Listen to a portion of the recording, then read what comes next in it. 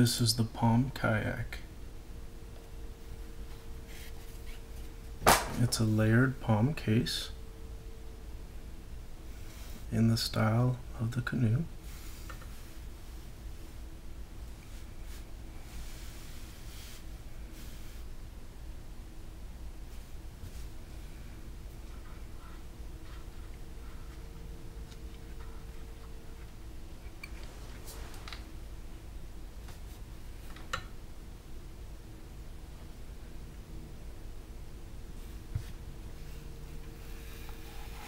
The entire housing of the keyboard is translucent, so it makes for pretty effective RGB underglow. Now I'm thinking this would be especially effective if I had some taller feet on it, because as it is sitting on the desk, there's some light loss. If it was up a bit, you know, you can really see more dramatic effect. So take a look at the back.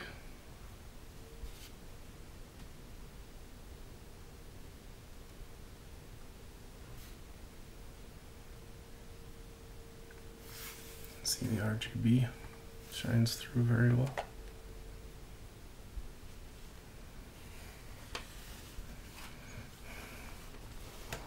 It's a very pleasant, glowy keyboard. Another thing I've done with this particular build is I've filled in this gap here where there used to be a large opening for the USB PCB. As you can see here,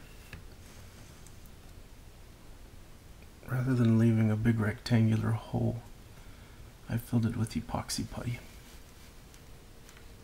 And I used a little USB-C breakout board inside there, and then wired it to the PCB. This way the USB is securely mounted to the case, and the PCB is allowed to flex if it needs to. Instead of the included mounting screws, I inserted, perhaps you can see here up close, I inserted brass standoffs into the holes where the screws were meant to go.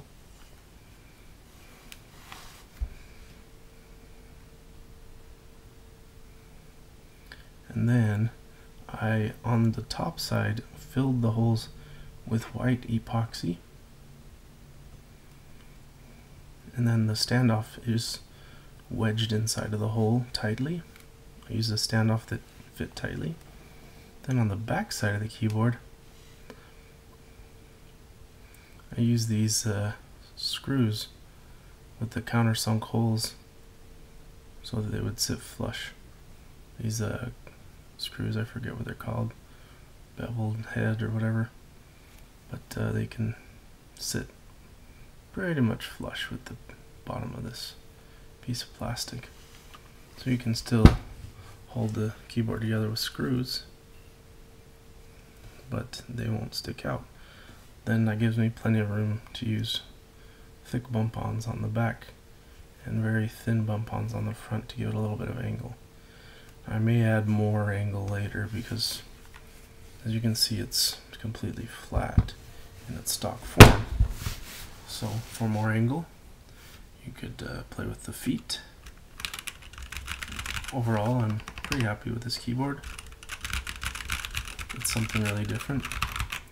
The switches in this keyboard are Novelkeys Cream switches that have been lubed with PTFE powder, Teflon powder.